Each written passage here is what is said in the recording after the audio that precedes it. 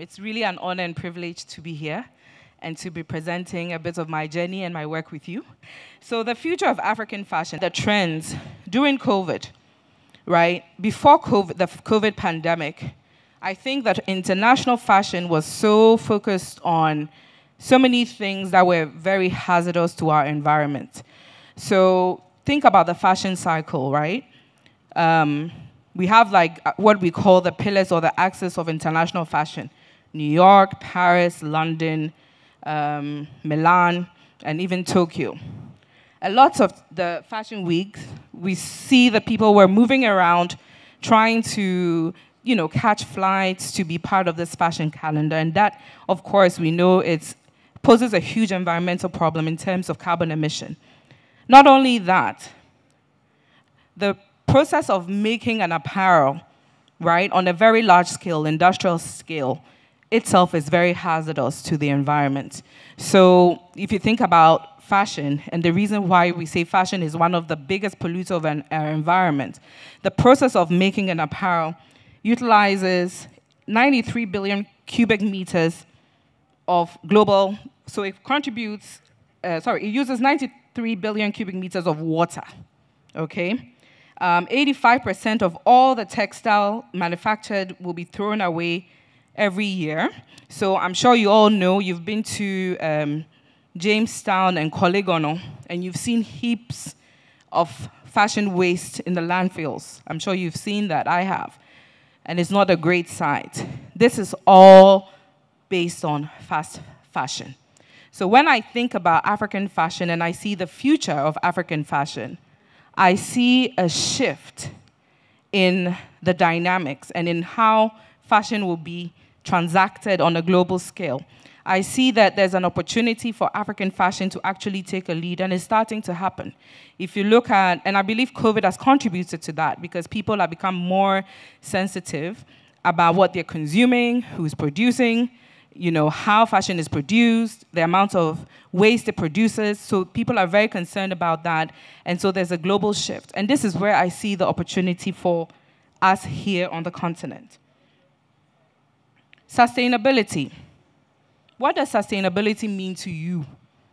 To me, sustainability means protecting that which is native to you and finding a way to build out the economic value to commercially leverage your culture and your heritage. So what do I mean by that?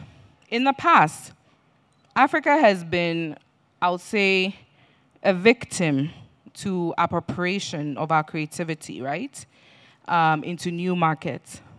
You've seen a lot of international fashion brands that have used our creativity or our heritage to create products that are sent and sold in markets at a very, very, very high price, and also we don't even get any credit for it, right?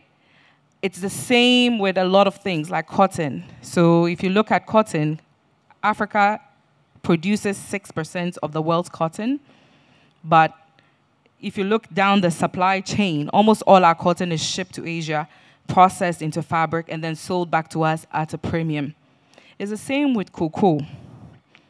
Cocoa goes into Switzerland and other markets, chocolate, and then sold back to us. So when it comes to creatives, it's no different. Our talent is taken outside, polished, and then sold back to us. I'm sure many of you will say that things have shifted a bit, right? And that, there's Afrobeats that is being transported globally. Who owns the rights to that? I think that is the question that we have to ask ourselves.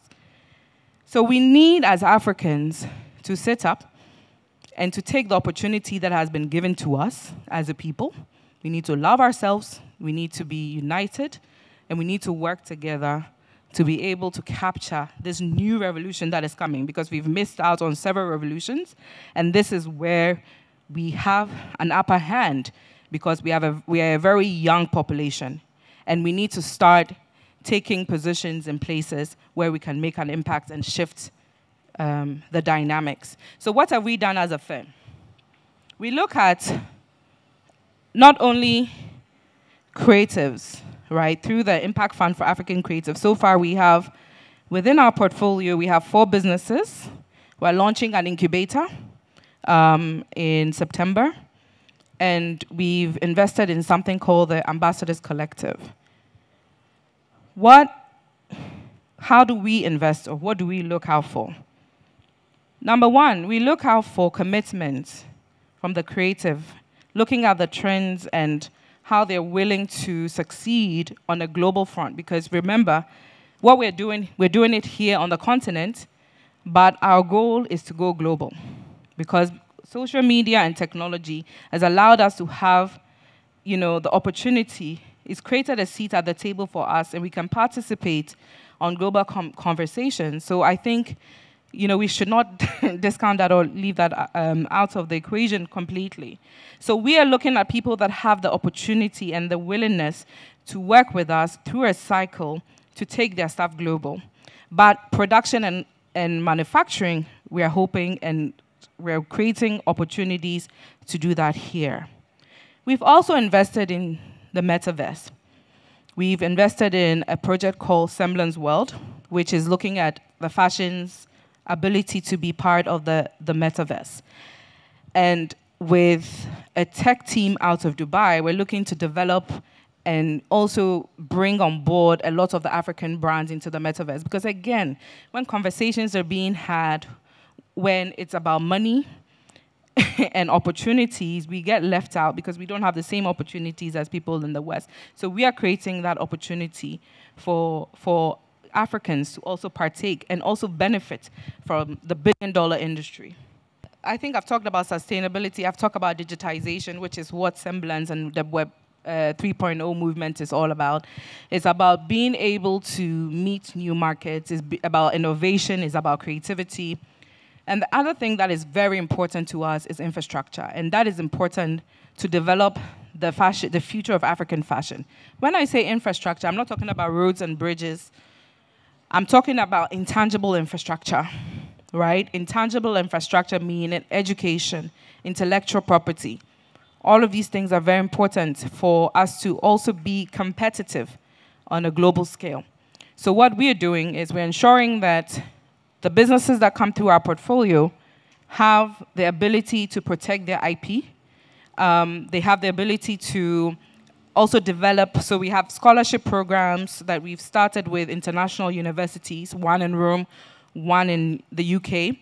And this scholarship opportunity is to ensure that a designer or a creative here goes into a new market, leaves their comfort zone and learn, I believe in that. Because when you're in your comfort zone, you don't want to do anything. You want to you become complacent. But when you're shifted into a new market, you think differently. You meet people from different cultures, diverse cultures, and it allows and propels you to think differently. And when students go through that experience and they come back, it's complete, and we're talking about mindset here, it's a complete shift in the way of thinking and their creativity.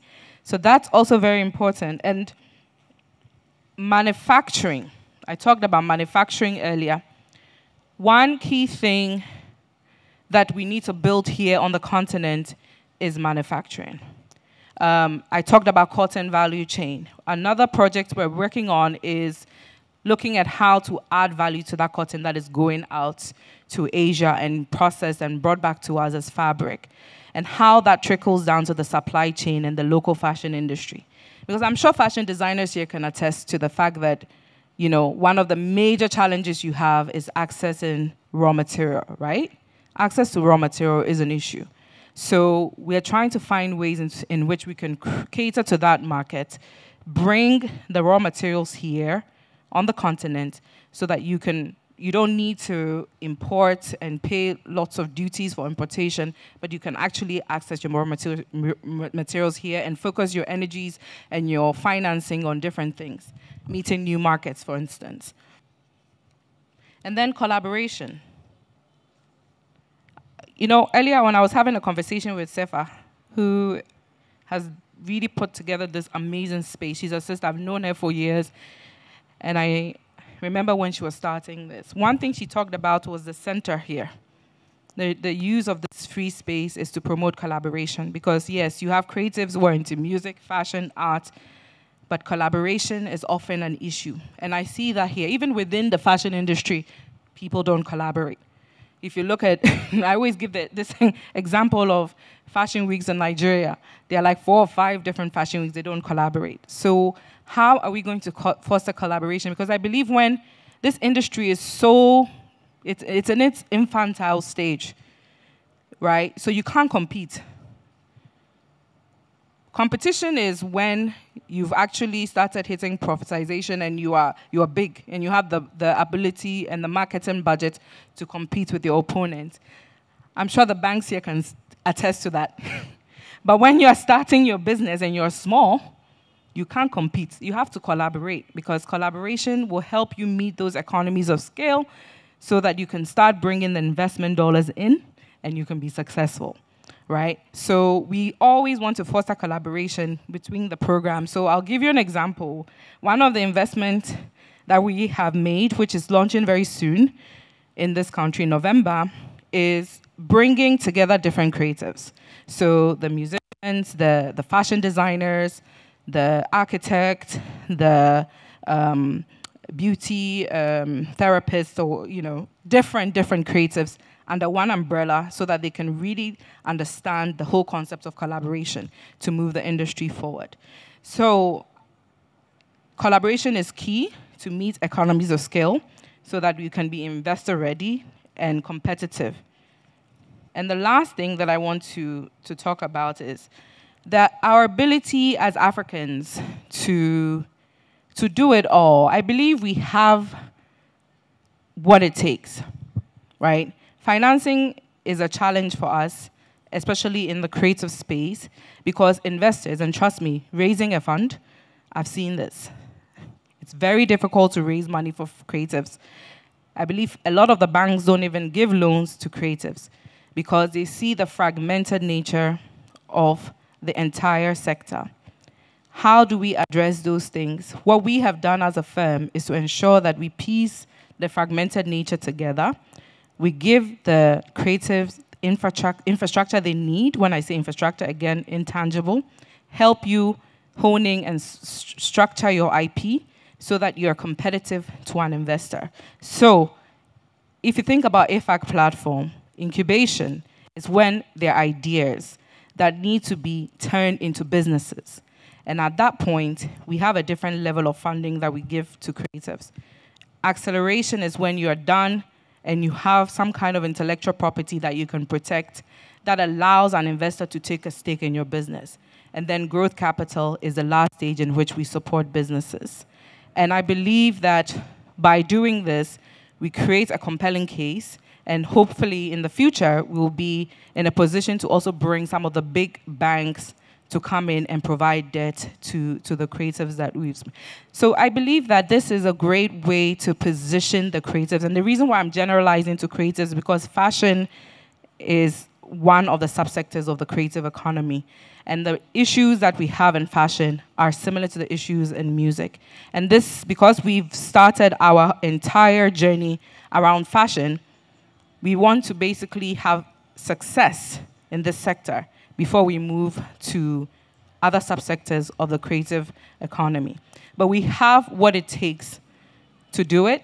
We have what it takes to partner and collaborate. We need to stop the appropriation of our creativity and our culture into different markets.